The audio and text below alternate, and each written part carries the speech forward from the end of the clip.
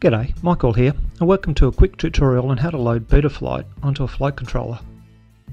Scrolling through the Boris B page on RCGroups, you'll notice that he's gone to extensive lengths to detail the old implementation and how the new Betaflight differs from that, with the current loop times and the new loop times. It's recommended that you read through all of this because there's a wealth of great information. Scrolling towards the bottom of the page, you'll notice that there's a download firmware section. Click on that link and it will take you to the download section on the CleanFlight Betaflight fork page.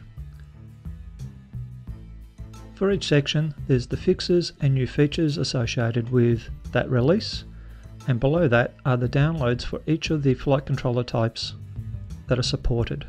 In this case, we'll use the NAS32 hex. Download that to a directory of our choice, Betaflight firmware, and save that locally. Load CleanFlight and start the application. From there we will select Firmware Flasher, which takes us to this page. Down the bottom right hand side is Load Firmware Local, select that, and browse to the Betaflight NAS hex file that we saved before. Open that and select Flash Firmware to load the file to the NAS32 itself. The firmware will be flashing as seen here with the green progress bar. Now verifying program successfully loaded. You have now completed upgrading the firmware.